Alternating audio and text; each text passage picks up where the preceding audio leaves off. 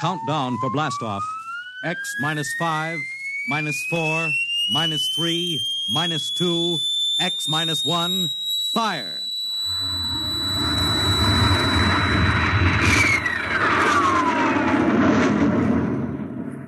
From the far horizons of the unknown come tales of new dimensions in time and space. These are stories of the future, adventures in which you'll live in 1,000,000 could-be years on 1,000 would-be worlds. The National Broadcasting Company presents X minus one.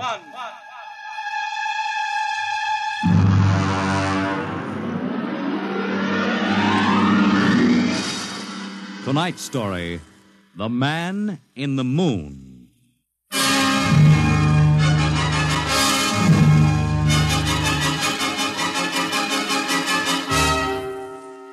Attention, attention. This is the Federal Bureau of Missing Persons calling all local agencies. Attention, this is a coded report nationwide. Missing since 9 o'clock this morning the following persons: Smegley, Jonathan, 5 feet 8 inches tall, brown hair, brown eyes, mastoid scar behind right ear, last seen wearing blue top coat and tan cap, wanted by Los Angeles. Hello, get off this wavelength. This is a restricted band. Hello, Earth. Whoever you are, you're on a coded wavelength. Earth. Tune out. This frequency is reserved for the Federal Bureau of Missing Persons. Hello, Earth. This is the moon calling Earth. Hello, Earth. This guy is loony. This is Jake in transmission. Jake, this is Charlie of the code room. Some crackpot is on our frequency. Yeah, I heard him, Charlie. I've got CQ trying to trace a source now. We should have a triangulation any second. Well, hurry it up, will you? Some ham is in for a good stiff fine by the FCC. Yeah, they ought to take his license away. Oh, here comes Lenny with the directional fix. Right. Thanks, Lenny. Hey, what's this? This is impossible. What's going on down there? How about it? Get that ham out of my kilocycles. Oh, listen, Charlie, unless this is a gag, that interference is being beamed from 240,000 miles away. Oh, now, Jake, you know there ain't no such thing as 240,000 miles away. Yes, there is, Charlie, straight up. Oh, now, wait a minute. Charlie, that signal is coming from the moon. Are you nuts? Well, somebody might be bouncing it like a radar signal. Radar on this frequency? Where'd you study basic radio? Now, listen, Flathead, you asked for a fix. I gave the best fix our instruments can find. Take it or leave it. Somebody on the moon is calling the Bureau of Missing Persons.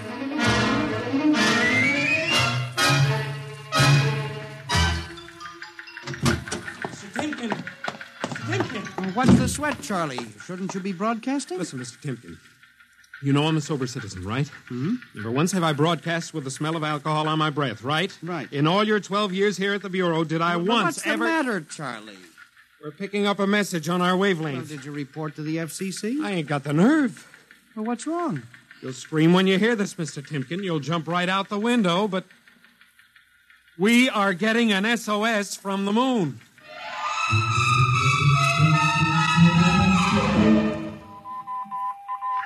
Well, that's it. He started on voice and switched to Morse.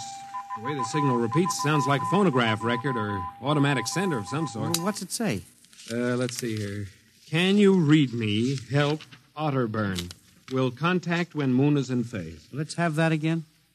Can you read me? Help, Otterburn. Will contact when moon is in phase. Otterburn.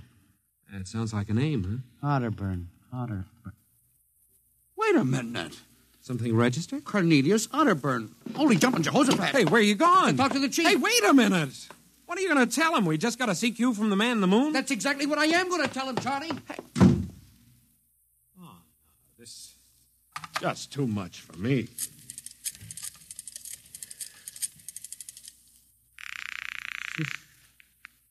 Washington Star Ledger. Let me have O'Brien on city desk. A moment.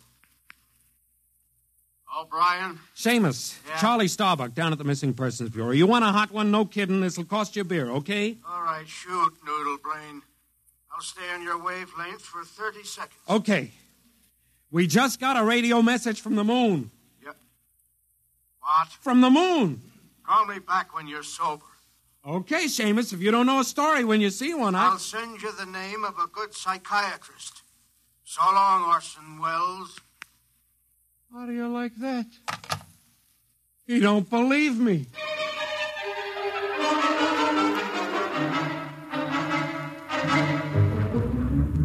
Otterburn, Mr. Wade. Now, does that name ring a bell? You're the man with the photographic memory, Henry. What about Otterburn? Cornelius Otterburn, atomic physicist, reported missing from his home in Baltimore on June 5th, 1945. Just 5 years ago. Vanished completely. Are you trying to tell me you really think there's something to this man-on-the-moon business? Henry, I'm surprised at you. This is some crackpot trying to jam the airwaves. Yes, but the name Otterburn is so unusual. So are a lot of names. But I have a theory that... I was afraid of that. Henry, you always have a theory. Let's see, what was it last year? Oh, yes, that people disappear in occupational psych. But it's true. Please, Henry, I'm a busy man. You expect me to believe that this Otterburn is sitting up on the moon, sending out shortwave messages? Well, he might be on Earth bouncing the messages off the moon. But who's to say he isn't on the moon? Henry, as chief of this bureau, I have my hands full trying to coordinate reports from 48 states and Alaska. I have no time to include the moon. But, Mr. Wade... Out, Henry. But, Mr. Wade... Out, I'm busy. Yes, sir. Oh, here. Take this folder of reports for the dead file. Yes, sir. And no more nonsense, eh, Henry? Yes, sir. I appreciate that you have a very dull job filing old missing persons reports, and I appreciate that you take an active interest in the affairs of the Bureau. But no more nonsense, huh? No, sir. No more nonsense.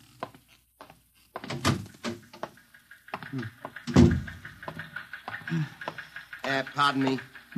You are Mr. Henry Timken. That's my name. Permit me, Jefferson Philo, scientific feature writer. Oh, how do you do? Oh, are you a newspaper man? Not exactly. I write as a hobby. Occasionally the papers give me leads on an assignment. If I may have a moment of your time. Oh, certainly. Just sit down at my desk over here. Thank you. My, that's quite a stack of papers. Filing. I'm the records custodian of the Bureau. 12 years and never misplaced a record. Magnificent. I admire the precise mind, Mr. Timken. Of course. Now, Mr. Timken, Mr. O'Brien, the editor of the Star-Ledger, said I might drop by and investigate a rumor. Only a rumor, mind you. That a message from the, moon? Well, we aren't certain it's from the moon. It may be a bounce. They have bounced radar waves off the moon, you know. Yes, I know. I wrote the first newspaper article on it. Really? I'd be interested to read it. I must have a copy in my Well, briefcase. don't bother. Oh, but I insist. Oh, yes. There you are. I'll leave it on your desk. Oh, thank you very much. Now, about this message from the moon, Mr. Timken. Well, now, we don't know for sure, as I said. But I believe that this message, wherever it originates, is from Cornelius Otterburn. The physicist? Oh, do you know him? I once wrote an article on his contribution to nuclear mechanics. A brilliant man, Otterburn. Years ahead of his contemporaries. Well, whoever is sending those signals, if he isn't on the moon, is at least using the moon as a sounding board, bouncing the signal. But why, Mr. Timken? Why? Well, if you will come here tomorrow night at 8, Mr. Philo, we may learn the answer to that question. I've arranged with Charlie, our radio man, to let me use the equipment. May I consider this an invitation? You certainly may. Very well, sir. Until tomorrow night, then. Goodbye, Mr. Philo. Let's see now. Aiken, Abelard, Abramson, Rono, Atchett. Well, that's funny. Now, where did this list of names come from? Paul Ahrens, astromathematician. Robert Simons, electronic engineer. Carl Parker, mining specialist. Well, this must have got mixed up with the papers on my desk by accident. Peculiar list of names.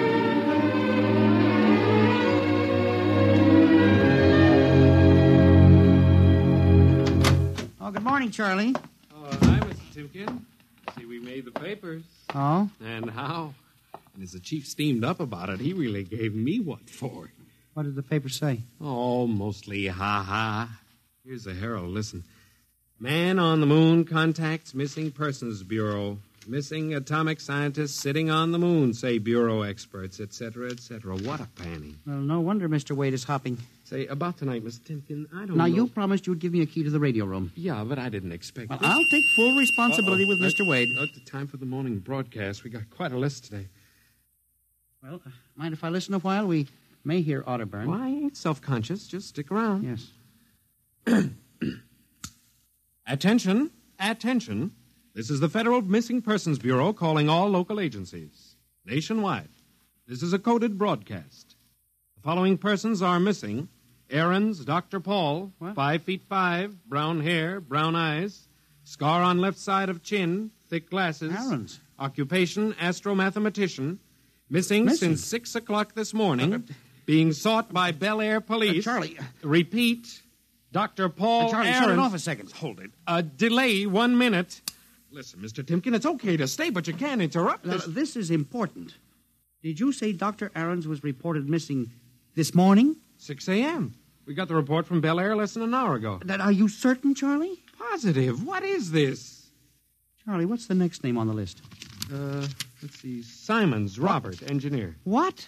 Came in less than 20 minutes ago. 20? Hey, what's the matter with you? You look like you've seen a ghost. It's nothing, Charlie, except that last night, quite by accident, someone left a list of names on my desk, and that list included the names of those 2 men who were reported missing within the last hour. What? Oh, that don't sound right to me. Well, it isn't right, Charlie. It leaves a big question to be answered. Who would make up a list of missing persons before they were missing, not after?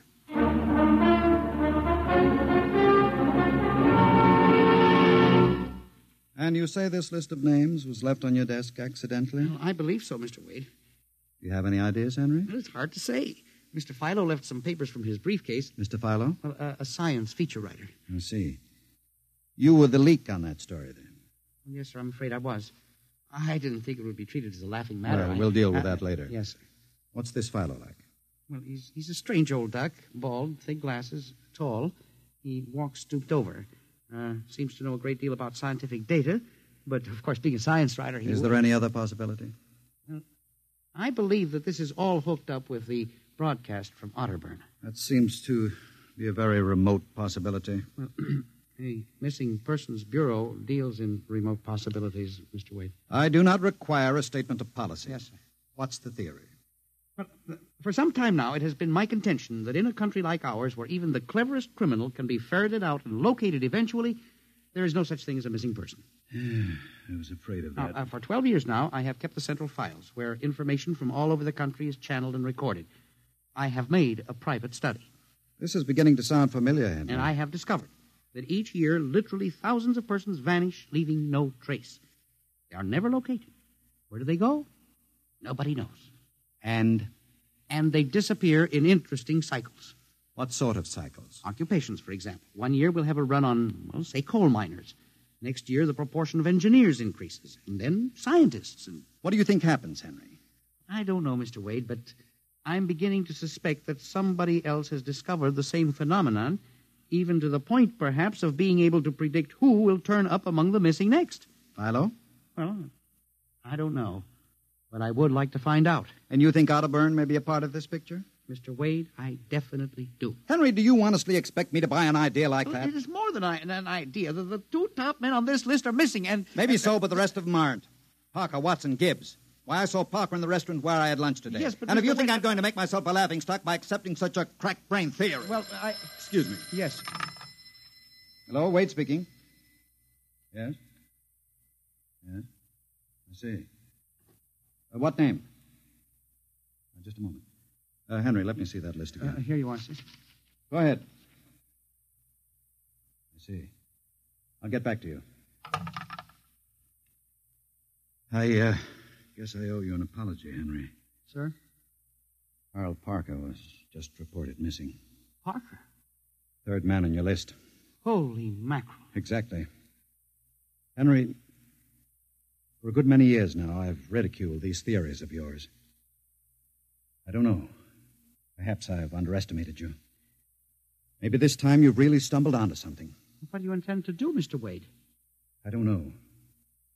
I haven't thought it out yet. I was planning to listen for another broadcast tonight in the hope that Otterburn might try to contact us again. Good idea. I believe I'll join you. I also invited Mr. Philo, the feature writer. Oh? I'll be glad to meet him. I'm beginning to get interested in you, Mr. Philo. Mr. Wade, you don't think That he's mixed up in this? Yes, sir. I don't know, Henry. But it suddenly strikes me that we don't know very much about him, really. We ought to contact the police. No, Henry. I think we're better off keeping this between ourselves for the moment. We're dealing with the unknown. And in solving an equation for the X factor, it's often easier to limit the number of terms. You follow me? I don't know, Mr. Wade. There may be more danger in what you have discovered than you are aware of. Let's keep it quiet. Do you agree? Maybe you're right, Mr. Wade. I hadn't thought of the danger involved.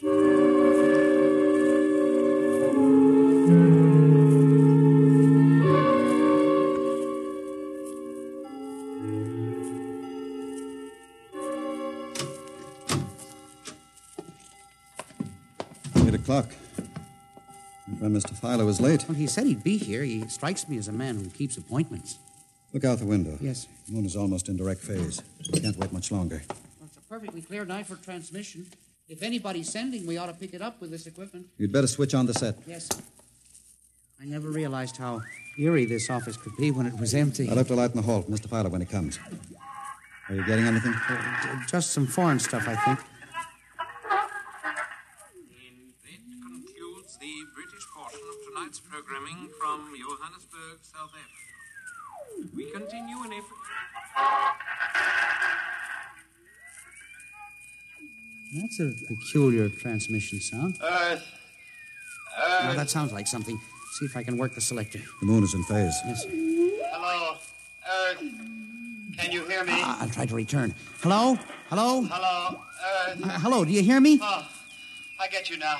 Thank God. Who are you? Can you hear me? Who are you? This is Professor Cornelius Otterburn. Hello? Go on, I hear you. Not much time. They're on to me.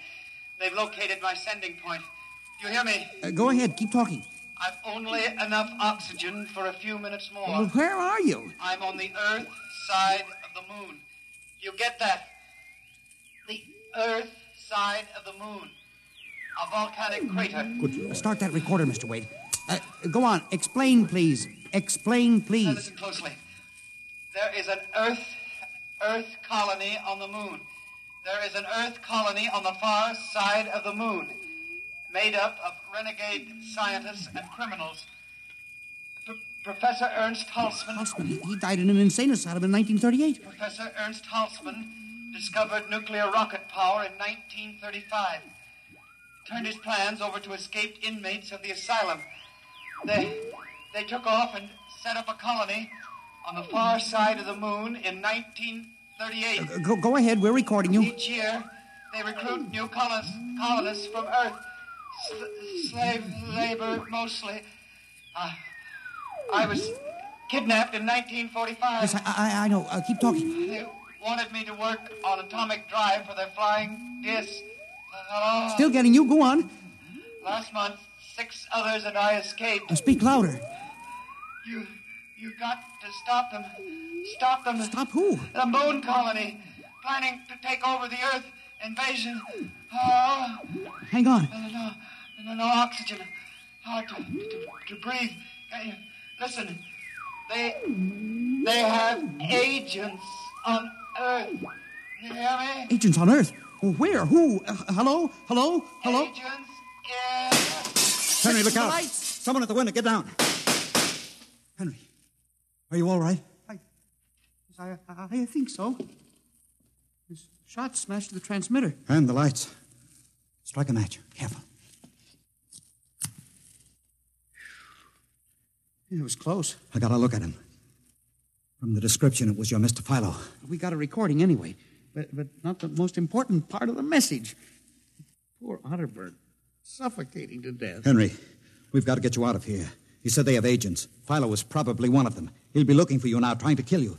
But the police... Do you think the police would believe a fantastic story like this? People being kidnapped to the moon as slave labor? Moon colony planning an invasion of the Earth? But Henry, believe me, they'd trap us into straitjackets before we could finish. We've got to do something. We need time. Time to get proof. You don't think my theory was bunk then? I know it wasn't, Henry. Right now, my only concern is for your safety. But we can't walk out of here. Philo's probably waiting. Listen, there's a service elevator that leads to the basement garage. Yeah? We can get down there. There are some delivery trucks parked there all night. We can probably get one started. The garage door's off the ramp, work from the inside. We'll start the mechanism and make a run for it. I don't know. I think if we call the police... By the time the police get here, we'll be dead. You think Philo will wait outside all night? Come on. That's an order. Okay. But what about the recording of Otterburn's notes? We'll leave that here in the safe in my office. They'll never get into that. Let's go. You buzz the elevator while I hide the recording.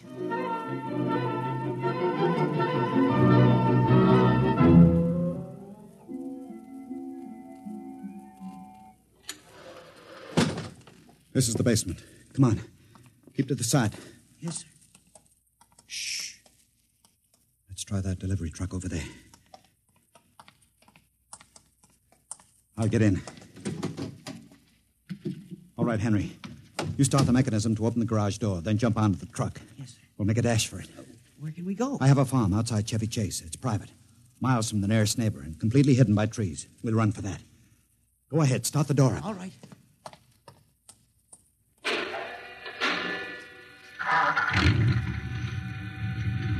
Quick, jump in. Let her go, Henry. Cross your fingers.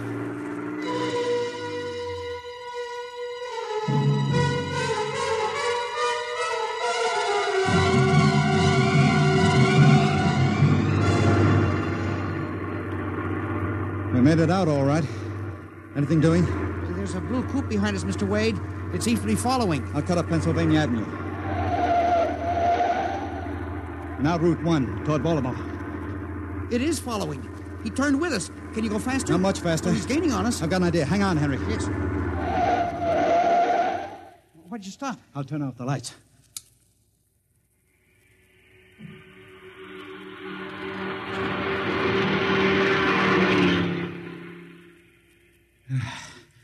It worked. He shot right past us. Now we'll double back and go out another route.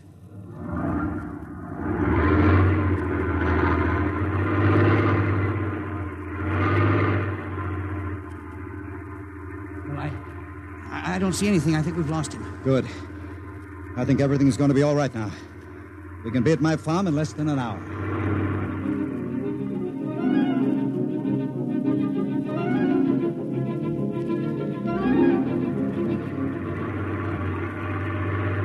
Not much longer now. Is anyone behind us? I thought I saw the blue coupe again, but I was mistaken. Whew.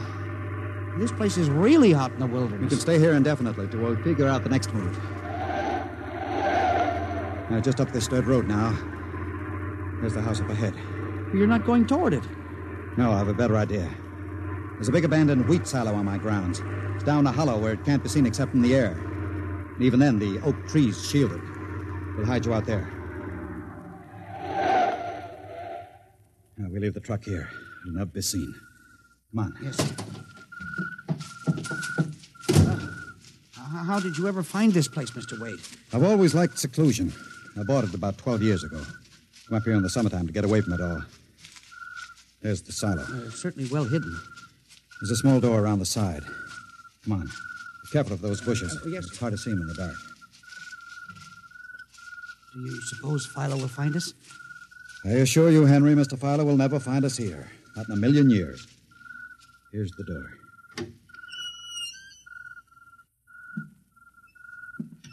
It's pitch dark. Hold my arm. I know the way. Just a few steps up and another door. Steel. This is an unusual silo. Double-walled, wood outside and steel inside. Completely fireproof. An army couldn't wreck it. We're inside the inner shell. Careful. Yes. You're in a circular room. Stay here a moment. I'll go outside and see if the coast is clear. In a moment, your eyes will become accustomed to the darkness. I'll bring back some food and water. Don't be long, Mr. Wade. This place gives me the willies. Just a moment.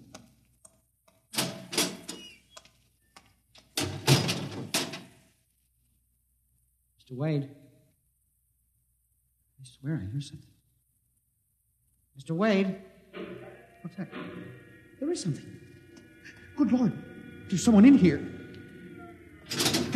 It's locked. Oh, no. Mr. Wade! Mr. Wade, let me out! I'm not alone in here! Mr. Wade! This must be a light switch. Thank God. Oh, no. People. 10, 15, 20. Mr. Wade, help! Help! It will do you no good to shout, Henry. Mr. Wade, where are you? Outside. Speaking over the intercom. Mr. Wade, there are people in here. 15 or 20 of them. They're sitting like statues, just staring at me. They won't hurt you, Henry. What? They've all been drugged. They're even more helpless than you. But who are they? Permit me to introduce them, Henry, since they're currently unable to introduce themselves. The gentleman seated before you, the one with the scar, is Dr. Paul Ahrens, the astromathematician. Next to him is Mr. Robert Simons, electronic engineer. Names on the list. Yes, you're familiar with the rest. They've all been, shall we say, recruited for work with Professor Halsman's group on the moon. Moon. Then you're one of them. Of course. Oh, yes. There's one whose name was not on our list. If you'll turn around, Henry, you'll recognize the drugged form of your old friend, Mr. Philo. Philo? But I thought... That he was part of the conspiracy? No. On the contrary. His snooping made it necessary for us to include Please, but the man in the window, the one who fired the shot... an agent of mine. The pilot of this ship. Ship? What ship? This silo is camouflage for a rocket launching platform. In a moment, the roof will slide back for the rocket's takeoff. A rocket ship? In exactly 70 hours, you and your companions will join Professor Otterburn on the moon. But you can't do this to me. We have done it, Henry. No. You see, there was another name omitted in that list, which I carelessly mixed up with your papers. That of Henry Timken. No. Bon voyage. I won't let you do this. You can't. Please let me out. Let me out, please. This can't happen. Let me out. Let me out.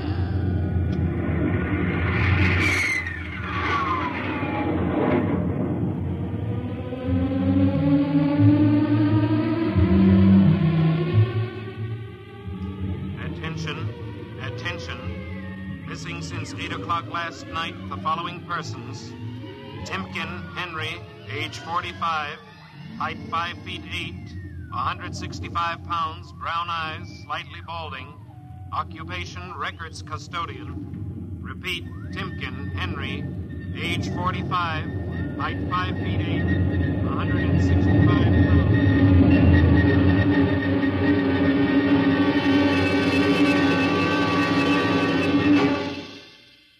In just a moment, a word about next week's adventure.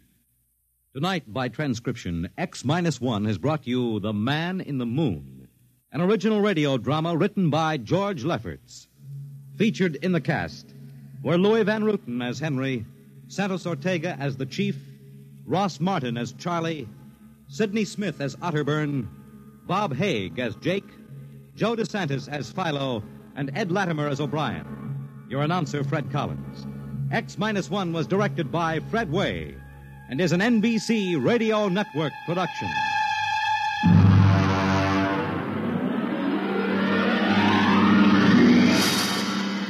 And now, next week, the sign on the window said Perigi's Wonderful Dolls. A woman and a child waited outside. The little girl peering eagerly through the window, and the woman glancing impatiently at her wristwatch, as if expecting someone who was late for an appointment. And there was nothing about Perigi's doll shop to warn them that they were waiting to keep an appointment.